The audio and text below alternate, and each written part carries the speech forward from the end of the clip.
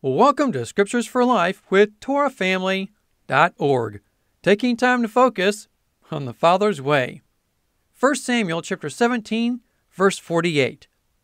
As the Philistine moved closer to attack him, David ran quickly toward the battle line to meet him. David's faith and trust was founded and set in Yahweh.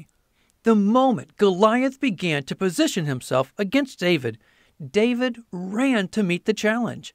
He didn't pause for a moment. There was no hesitation in his heart. He knew who he stood for, and he knew who was standing behind him.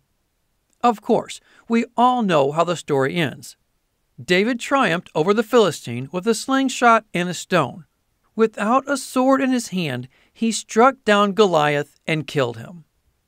Don't look at what you can or can't do. That's completely irrelevant. Your gifts, talents, and abilities are nothing if you are not letting Yahweh use them. Just as a finely tuned guitar can do nothing without a musician, we can do nothing without Yahweh. Are you letting Yahweh use you today? Or are you reserved in answering His call in your life because you might be looking at yourself instead of Him? Focus on Him today and every day. Run to the battle without hesitation. Let Him work in your life. Let this be a focus in your time of meditation throughout the day. Until next time, Shalom.